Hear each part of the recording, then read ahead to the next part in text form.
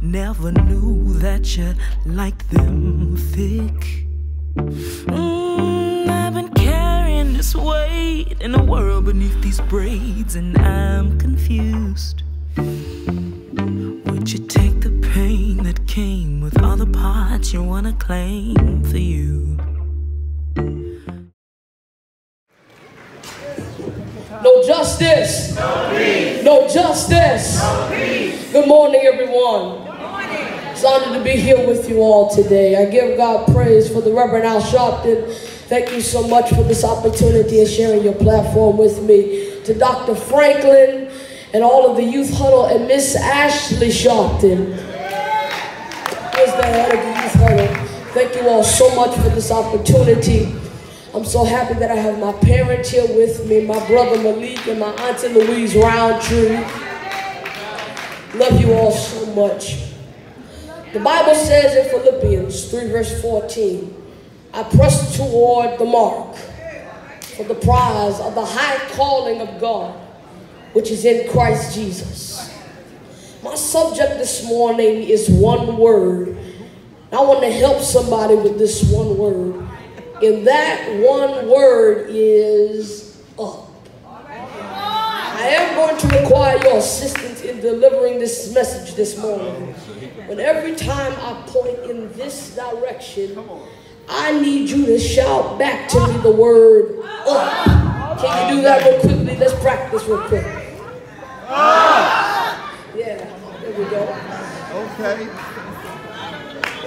Okay. All of our lives, from the time that we've come into the world, there has been a dark agenda to keep you down. A sinister plan to keep you from reaching the heights that God has uniquely designed you to rise to. We are suddenly introduced to the darkness and downward thinking from our infancy. Listen to these familiar lyrics. Jack and Jill went up the hill to fetch a pail of water. Jack fell down and broke his crown. And wait, then Jill came tumbling after. London Bridge is falling down, my fair lady. Ring around the rosy, pocket full of posies. Ashes, ashes, we all fall down.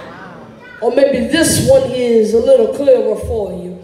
Mary J. Blige said, I'm going down, cause you ain't around. My whole world's upside down. McFadden Whitehead said, if you've ever been held down before, I know that you refuse to be held down anymore. The Apostle Paul said that it's a fight to overcome and rise up. He said, I press toward the mark for the prize of the higher calling of God, which is in Christ Jesus. And here's the truth. Pressing is pushing. And isn't that our story? We've been pushing up for quite some time now. We've been pushing past everything that was designed to weigh us down. Amen. Poverty and low earnings, voting rights and gun violence, criminal justice reform and broken educational systems. Like a rose in concrete, somehow we keep pushing up. There are dark forces who are threatened by our potential and our possibility. Hey. They know that God made a divine deposit in you and I. Yes. Jeremiah 29 verse 11 says, I know the plans that I have for your life. Can I get a witness? They're plans of good and not of evil. They're plans to give you hope for your future. Listen, they are plans to move you up. Amen. The devil knows that he cannot take away from you the deposit that God has given you. But if he can kill you before you discover what you possess, then the devil wins. And here's the reality. Dreams and dreamers have always been under threat, especially when they threaten mediocrity. when they threaten dysfunction and mistruths, when they threaten old paradigms. And if you are not careful, the devil will intimidate you and turn your little house on the prairie dream into a nightmare on Elm Street. But you have got to hold your head up and declare, I am a promise. I'm filled with possibility.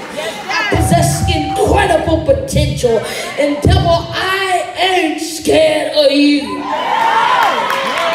God has not given us the spirit of fear, but of power and love and a sound of mind. And if God be for us, who can be against us? I came to speak to some dreamers in this house today. You are not what the world titles you. You are not what the world says you are. You are not a loser. You are not trash. You are not a statistic, a thug, a baby mama. You are not a fight, a pimp, a criminal. You are not the B word, but listen, you are royal. You are chosen by God. You are a winner, and you are on your way. Come on. You have got to elevate your mind and go higher. The devil wants to impede your progress. He wants to weigh you down so your dreams won't take flight. But I dare you to lay aside every weight and somebody shout, and still I'll rise. Still I'll rise. Amen. This is the season for new recruits. My father says, son, dream lofty dreams. And as you dream, so shall you become. But listen, tomorrow's dreams are going to require today's courage. Young people, don't be intimidated. Your dreams can't fail because God is on your side. And if God be for you, can nobody in this world be against you? You have to make a decision to soar. You've got to decide that there's more for me. Down is not my destiny, but I'm moving on. I'm pressing forward. I'm never looking down again. Listen, I'm only 12 years old right now. I'm just getting started. But listen, I'm on my way. Young people, you have got to make a choice. Listen to this. The suffix C-I-D-E means to kill, to assassinate, or to murder. Watch this. Suicide means to kill yourself. Homicide means to kill another human being. Pesticide means to kill a pest. And genocide means to kill a racial group. But to decide means to kill an alternative, to kill one thought for another thought. So I've decided that the only direction I'm taking is up. God help me right here. I'm going to get up. I'm going to dream up. I'm going to walk up. I'm going to pray up. I'm going to speak up. I'm going to rise up. I'm going to think up. So when they try to kick you out of Congress, when they try to kick you out of the legislature, when they try to kick you out of the workplace, when they try to kick you out of the neighborhood, you have got to remember that the direction of a kick is always up.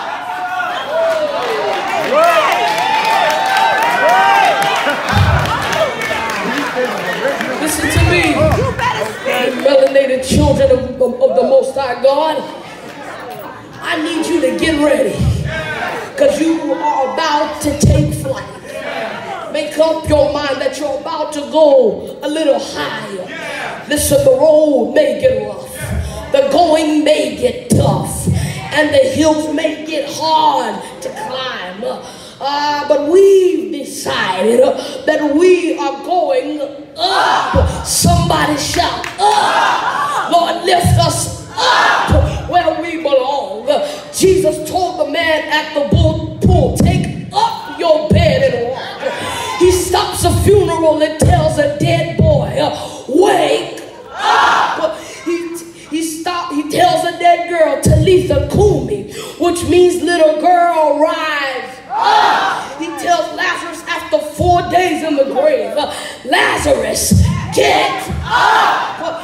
I'm done, but they made a tragic mistake at Calvary. It wasn't the nails in his hands. It wasn't the thorns on his head. It wasn't the spear in his side. But the mistake they made at Calvary was that they forgot what Jesus said, and they should have never lifted the cross up. Remember when he said, if I be lifted up from the earth, I will draw all men. Lift up your head, O ye gates, and be lifted up, ye everlasting doors, and the King of glory shall come in. Who is the King of glory? Oh, I thought I was in church. Who is the King of glory? The Lord God, strong and mighty. The Lord God, almighty in battle. I will lift up mine eyes unto the hills, from whence cometh my help.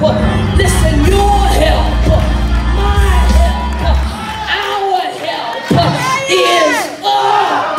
I dare you to look at your neighbor and say, neighbor, let's go. God bless you.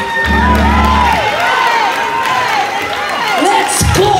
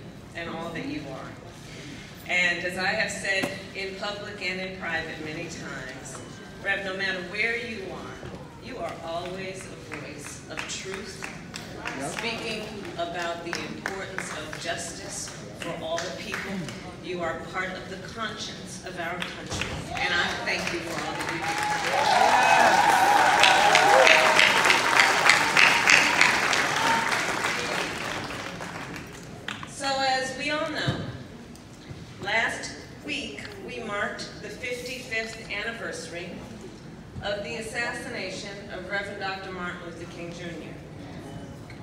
And every year, NAN holds this conference in April to honor Dr. King's legacy. So I'll tell you, I have been reflecting recently that among Dr. King's many gifts was his ability to understand the present moment in the context of a vision for a better future. So Nan, in that spirit then, let us clearly understand the moment we are in. A moment in which our hard-won freedoms are under attack. Because just look at where we are. Extremists across our country attack the freedom to vote. They ban books to attempt to erase America's full history. They attack the ability of people to love openly with pride. They attack the freedom of a woman to make decisions about her own body instead of the government. They attack medication that for 20 years the FDA ruled as being safe. And just yesterday in Florida, extremists there signed a 6-week ban before most women even know they're pregnant. And then, isn't it interesting that in the midst of all these attacks on fundamental freedoms, these so-called leaders dare to tell us they are fighting for our freedoms. Don't you find that interesting? Some have gone so far as to name and brand their agenda the, quote, freedom blueprint. Don't fall for the okie doke. Don't fall for the okie doke. Because as we know, freedom, well, it doesn't censor books. Freedom does not criminalize doctors and punish women. Freedom does not turn off a microphone when an elected leader is speaking.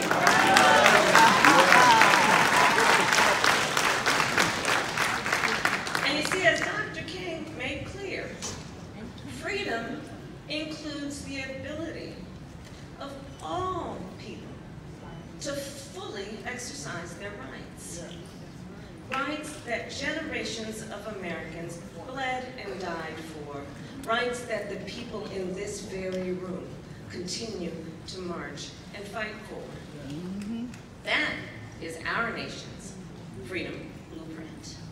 And that is what we stand for. And I do believe that when you know what you stand for, you know what to fight for. Yes.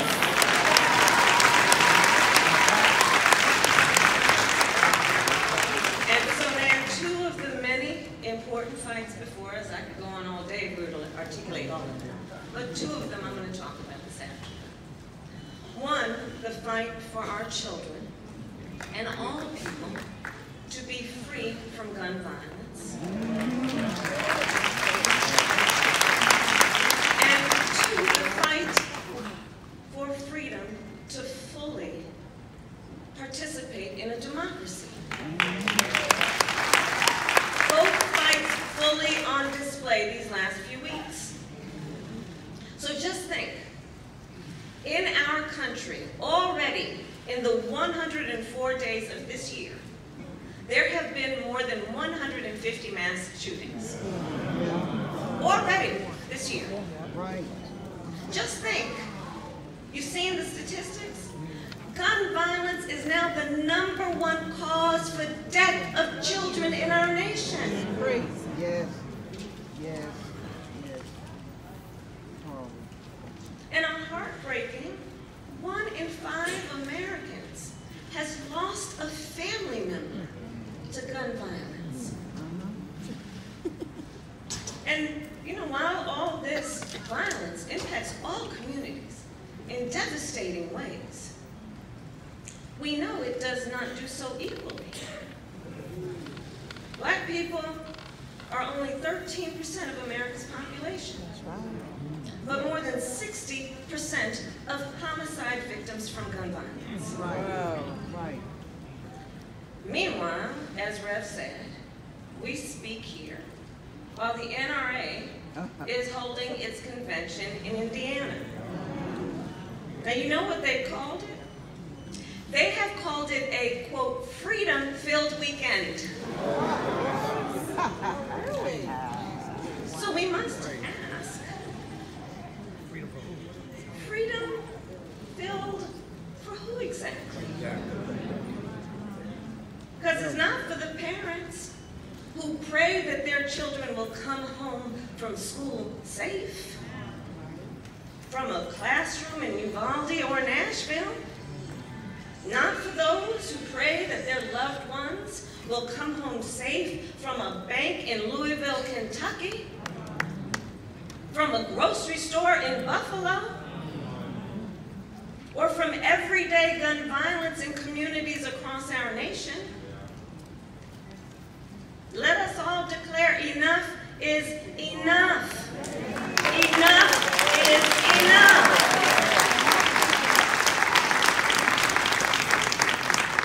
And here's the thing, the solutions, because there's clearly a problem, the solutions are clear. We must have reasonable gun safety laws at the state and the federal level.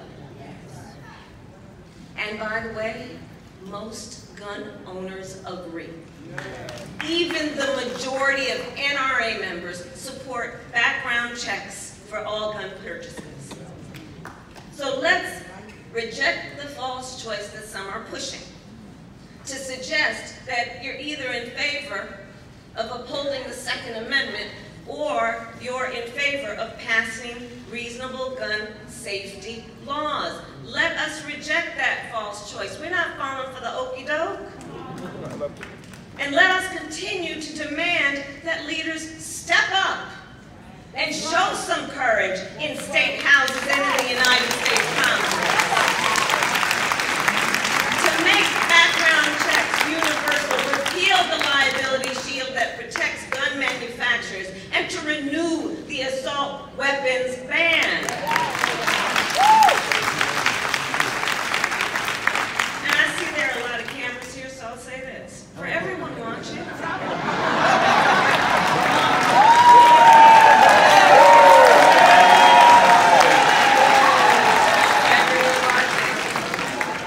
please be clear.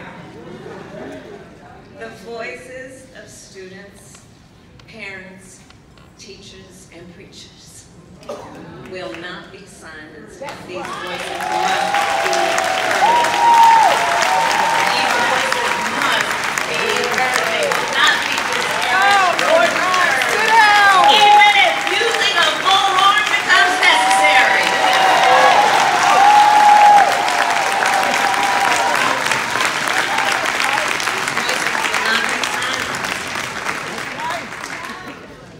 Speak the truth. That's right. So it's an issue of public safety. And we also know here at NAN and all over our country, I do believe, that the right to public safety is not only about the freedom to learn in a classroom without fear of an active shooter, but it is also freedom to drive to one's mother's house without being killed by 5 lawless officers in a closed Scorpions unit.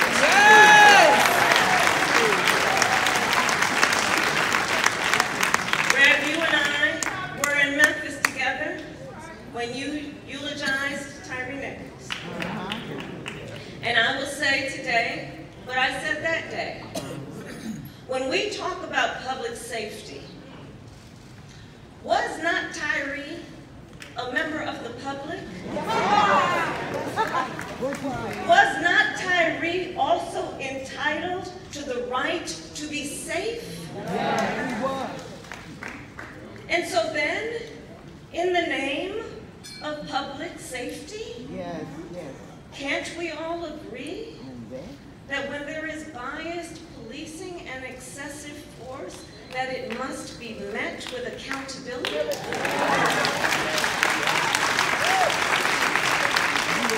Can't we all agree that there is much we must do to increase public safety, and that includes the need for Congress to pass comprehensive police reform legislation? The kind of common sense reform that, by the way, many police officers themselves, including the Major Cities Chiefs Association, have called for. So, we're talking about members of Congress. We're talking about state house legislatures. There's a theme here. They're all elected by the people. By the people. And then change comes in many ways. And one of the most direct is through the ballot box.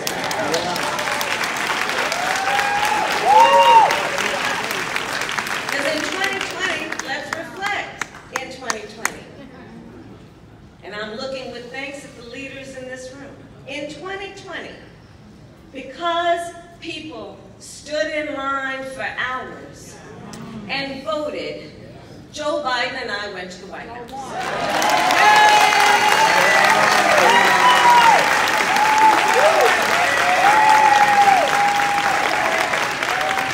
And in 2022, because people voted, women's reproductive freedom in every state ballot from Kentucky to California was protected.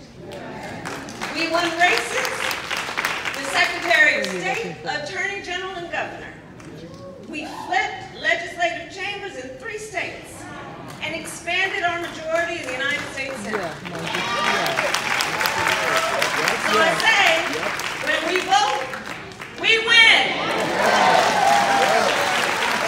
We win.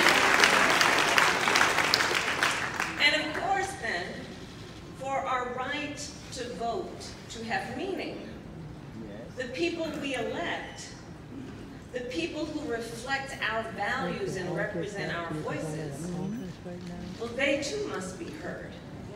That too is what democracy is about. However, that too has come under attack. And that was what Nashville was all about. Yes. An attempt to silence the voices of the people. Yes. Good work. Now, can you imagine? The voice of the people was too much for these extremists to handle. It was just too much. They couldn't bear it. But you see, the Tennessee Three clearly were not deterred.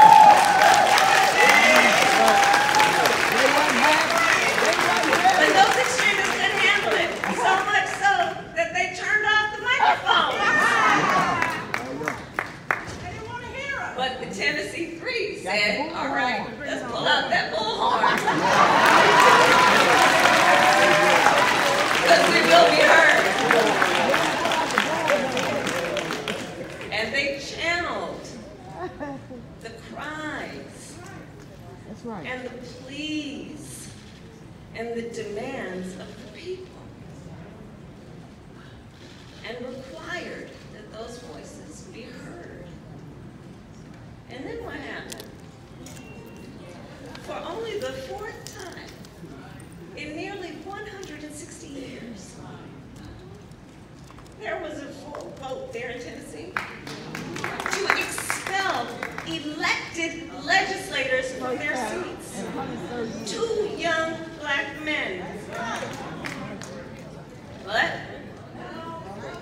7,000 students and parents continue to march and organize and raise their voices. And now Justin Jones and Justin Pearson are back in their seats.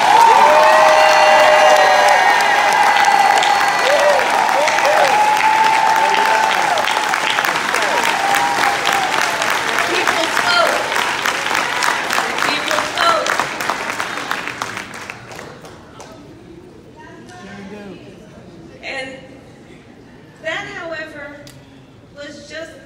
recent attack that we have seen in an attempt to silence the voice of the people.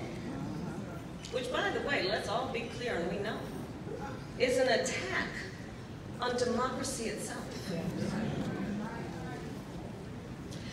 And just go back 2 years to see the pattern. Yeah. We can go farther back than that, but let's just go back 2 years. Yeah, let's, yeah. In 2020, NAN helped turn out record numbers of voters during the height of a pandemic.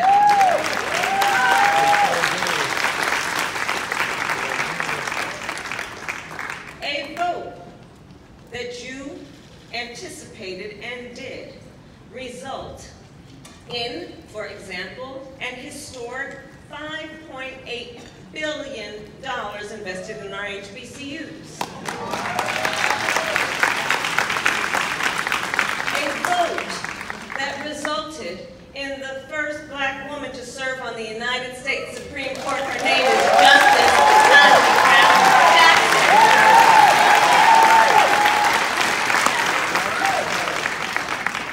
Resulted in a cap on insulin at $35 a month for our seniors.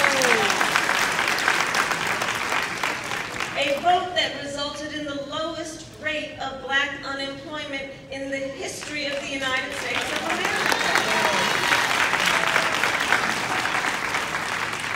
Well, the promise, the very promise of that progress from that vote scared a whole lot of people. Oh, yeah. And so what did they do almost immediately after the 2020 election? There they go. In states around our country, extremist so-called leaders started to ban drop boxes, reject mail-in ballots, and even make it a crime to give food and water to people standing in line to vote. Proposed and passed undemocratic laws, un-American laws. But in a democracy, there are still checks and balances. And so to respond to these threats to democracy, because you voted in 2020 and we now have a Department of Justice that actually believes in the pursuit of justice, we were able to double the size of the Department of Justice's team on voting rights enforcement. Checks and balances. Right. Checks and balances also require that Congress do its job and pass the John Lewis Voting Rights Advancement Act and the Freedom to Vote Act.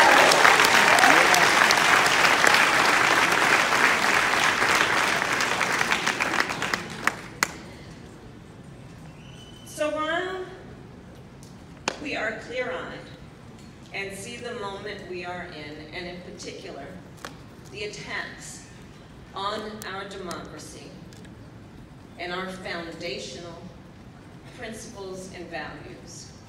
While we fight off these attacks, I will also say, Mayor, we must also keep our eye on the affirmative agenda. We've got to do both. Because remember Dr. King, when he was assassinated, was on the verge of the next phase in the rights that he was fighting for all Americans that are about civil rights. And he was combining that fight for civil rights and justice with the fight for economic justice. That's right, that's it. And as Dr. King said in Memphis, we must continue the fight for economic justice as part of our fight for civil rights.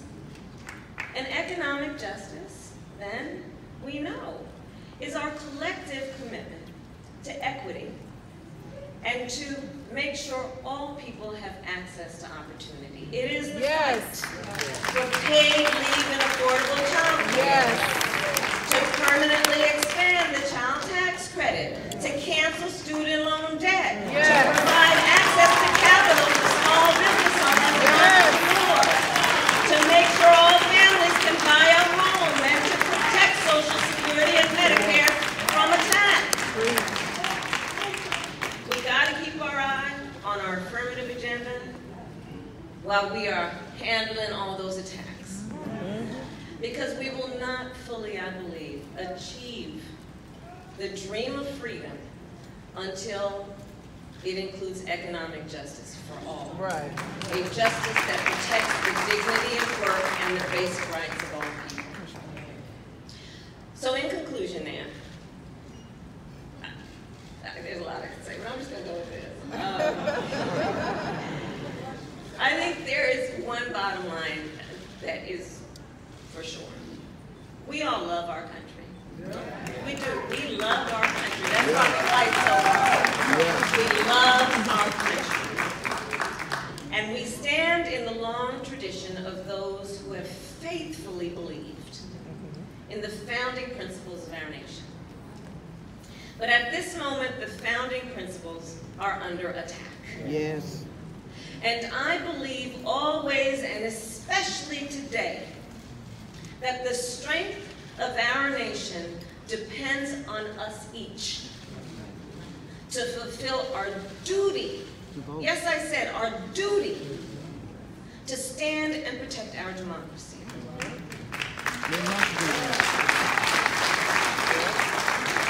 And so specifically then, I will speak to the young leaders who are here. Rev, you are always lifting up our young leaders. Remember to the young leaders I say, remember, Reverend Sharpton was only 16 when he founded his first organization, the National Youth Movement. 16. Diane Nash was just 21 years old when she led the Nashville sit-ins. John Lewis was only 23 when he spoke during the March on Washington. Yes. And it is no coincidence that the two expelled members of the Tennessee Three are both in their 20s.